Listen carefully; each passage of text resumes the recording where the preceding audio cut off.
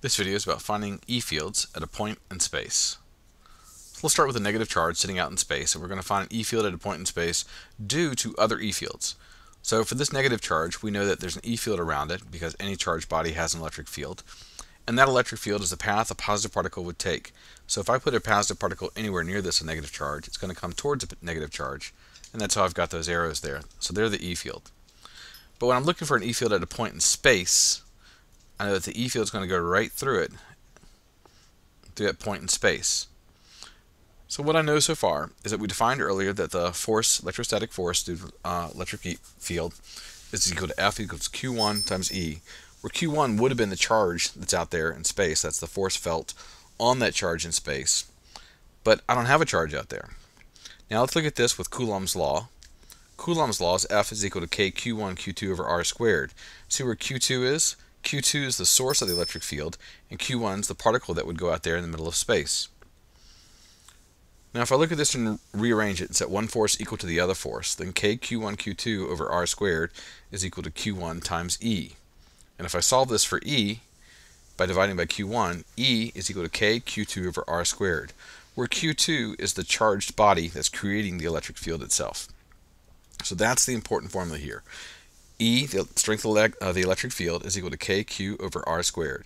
So whenever I want to find the magnitude of the electric field, that's the formula I'm going to use. But this formula doesn't tell us anything about direction, just the magnitude. Alright, so now let's use this with a couple particles and find the net electric field at a point in space. So I'm going to find the E field at this indicated point in space. So you can see how I've got it kind of pulsating as a point in space.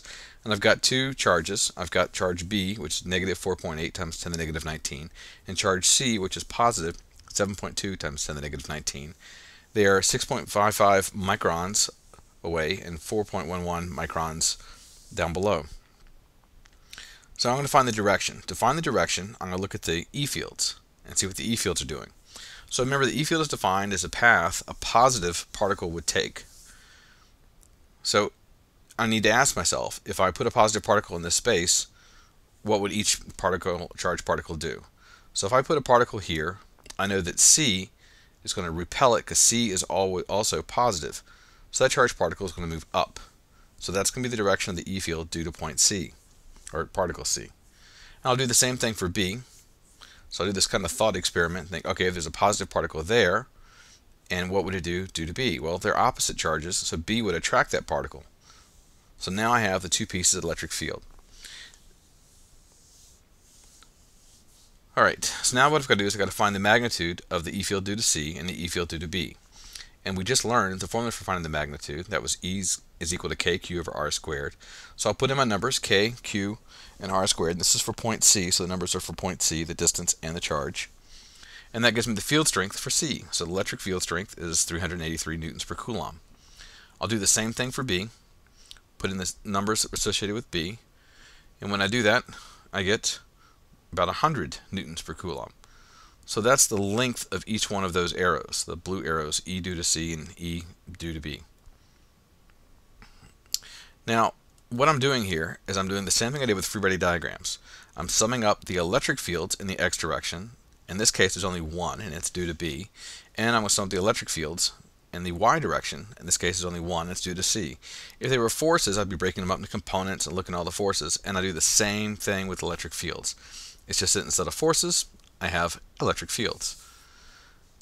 Alright, so if I look at this, this is going to form a solutions triangle. This is going to be give me the direction of the net electric field. And I'll take the horizontal, sum of all the electric fields in the horizontal direction. And I can see it's going to the right, and that's the one due to B, because that's the only charged particle I have that's pulling horizontally. And the other one is going upwards, so that's the other side of the triangle. And just like we did with free body diagrams, I've got a solutions triangle. So it's going to have a hypotenuse, which is the net electric field, since the components are electric fields, and it's going to have an angle to it. So now all I got to do is find these pieces using trig and geometry. So here I'll use the trig and use Pythagorean's theorem to find the magnitude of the net electric field. And there it is at 369 newtons per coulomb. And to find the direction, I'm going to use trig, and I'll use the tangent function. So tangent theta is equal to opposite over adjacent. Therefore, theta is equal to 75.3 degrees. Great. So there I have it, the net electric field at that point in space. Just to kind of build on what we already know, this is very similar to some stuff we've done before. When we did Coulomb's law for point charges and electric fields, we can actually make a Venn diagram of the process. Blue being electric field, red being the Coulomb's law force, the net electrostatic force. And you can see that at a certain point, everything comes together. In other words, I'm doing the same thing.